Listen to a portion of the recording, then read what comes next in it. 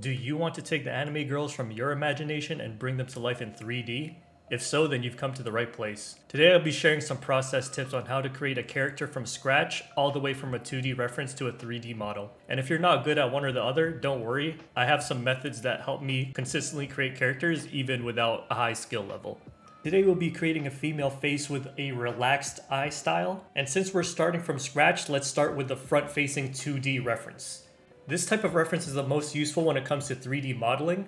Usually all it takes is a good front-facing 2D reference to bring a character to life. So step 1, open up the drawing program of your choice. So here I've got Photoshop with a decently sized grid, and I'll create reference lines that are 4 high and 3 wide. And from the bottom corner, I go up one and right one to this spot right here, and I draw a little curve there. Right in the corner of that square, and this is where the edges of the face will meet. So the face is just 2 lines, boom, boom. The guidelines you made will give you the perfect angles for those lines, just make sure it's a little concave, like facing outwards, not perfectly straight. Above half of the vertical line, you can draw your ear. And now let's set up some guidelines for the eye. For the top of the eye, if it's fully opened, it would go above like this. But since we're doing a relaxed / lazy look, it's gonna be a little closed, so it's gonna be straighter and lower like this. So it's actually not fully within the square, it goes out a little, but that's okay. So at this point, let's quickly draw some lashes. And now notice that the iris is an oval shape, and the top half is cut off because the eyelid is partially closed. Now the crease of the eyelid, which is gonna be a little bit higher. And for eyebrows, we'll do a little downward sloping brow to give her that serious look. The mouth line will be around here in the bottom half, and then we can duplicate this, have it mirrored so that we don't have to draw the entire other side of the face. Now that doesn't look perfect, but it's like reasonable enough to where you can just adjust it using like liquify. So that's what I'm gonna do here. I'm just gonna slightly adjust whatever doesn't feel right on both sides until it looks okay.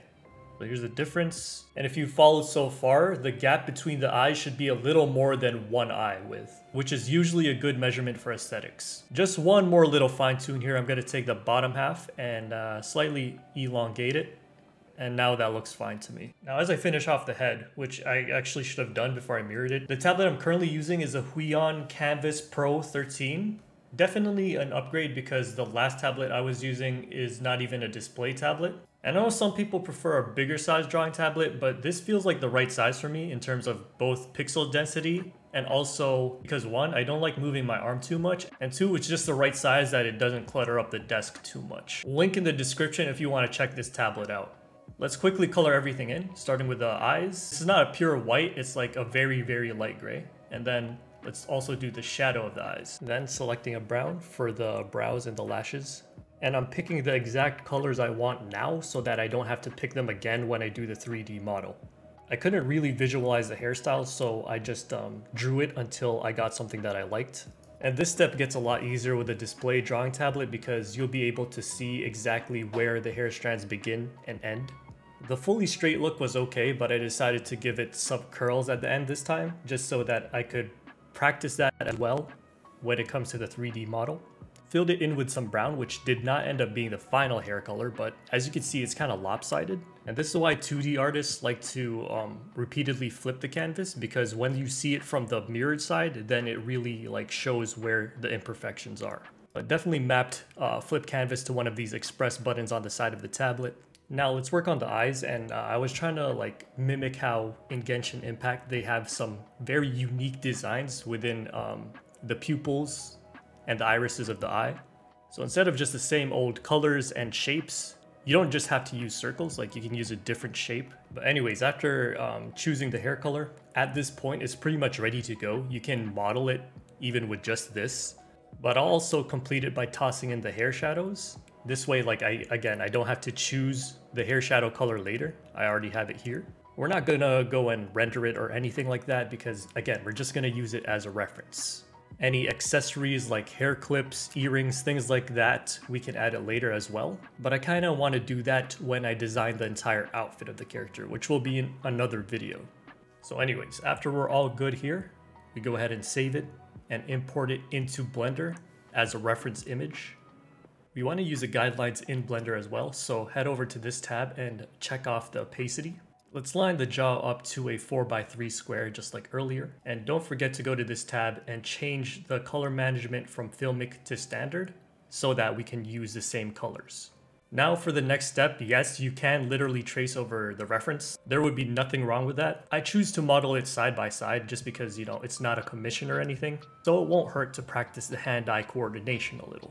So here, let's mimic the jaw lines from the 2D on that 4x3 plane. So here from X perspective, let's push these 2 points back, and it's gonna be about 1.5 squares deep. Now I'm gonna make some loop cuts and span them out, making sure that these lines have a nice curve on both the X and the Y axis. Adjusting it as needed, looking at my reference on the side to see exactly where that line bent. Then extend it to the top of the head. Then I can access the auto mirror plugin from the edit tab on the right. And then from the side, I just found the nose point from my reference. And if you want, you can just follow along these proportions I use for the nose. The tip of the nose is just a little under 2 squares to the right, and the forehead is usually aligned or a little behind the nose. And just like the face curves, I subdivide it out and curve it like such. Start the basic structure of the mouth here as well. Subdivide it right in the middle. That's where the lips should be. The line for the lips. And 2 subdivisions for the lips above and below the mouth so that they can stick out like that, and just fill in the space in between with a proper amount of subdivisions. I duplicated a vertex from the side of the face and started working on the shape of the eye here. And again, even though I'm not tracing over, I still have the grid to help me out. I rotate the eyes -20 degrees on the y-axis, then scale them back up on the x-axis so that it returns to the original width. Here I extrude and scale up the eye socket, move it a little forward.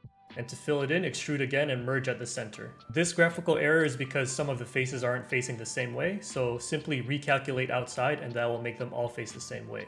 I flesh out the nose now in this circular shape so that it's easy to create shadows later if I want to do it using the normals method.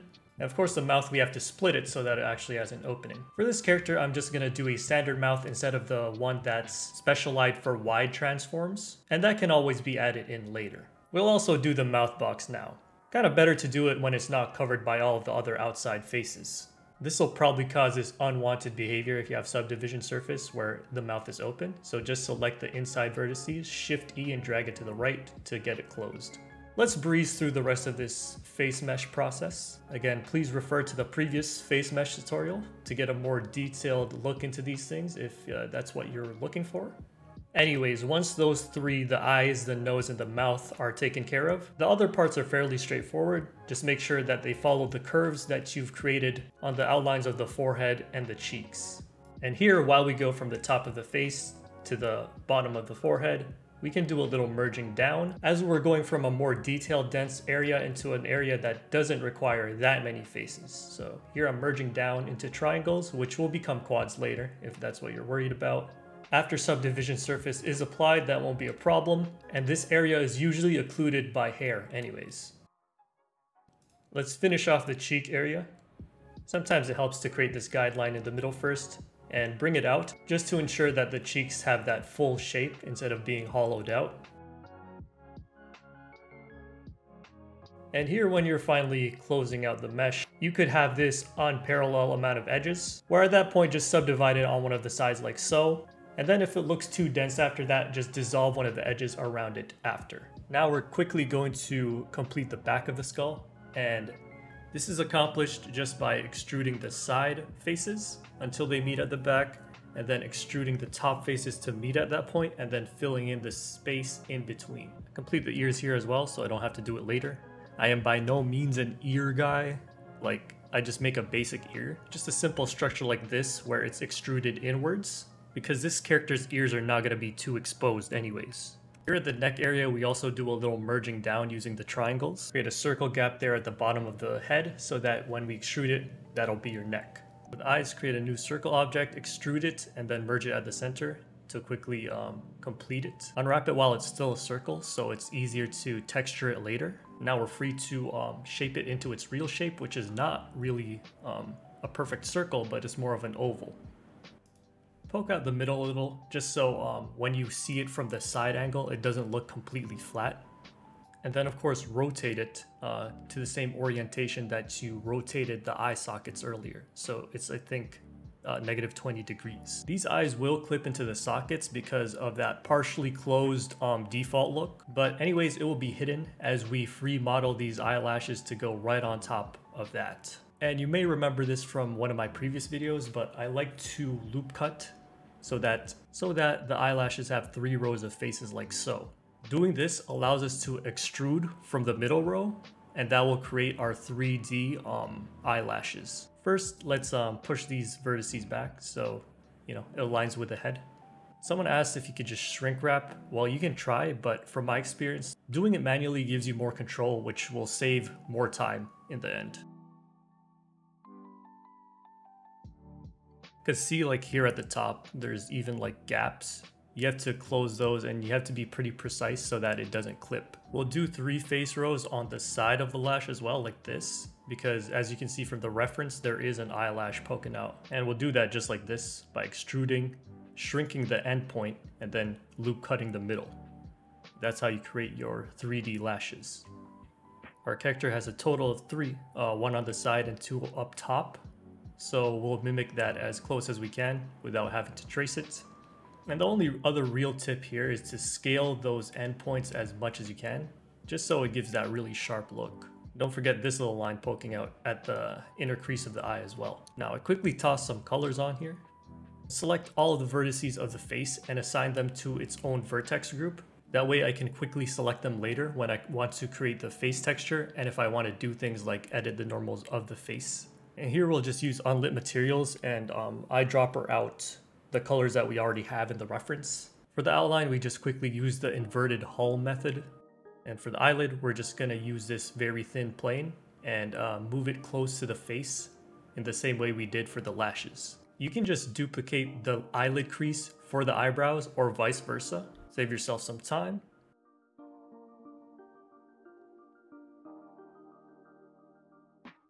Now I'll create another plane, and this is gonna be the shadow that's on top of the eye. By making this gray and the inner socket of the eye white, we can just create the illusion of an eyeball without having to create an eyeball itself. And here I'll model the shadows that are near the eyelid crease. Modeling it as opposed to having it in the texture of the face gives you a little more control.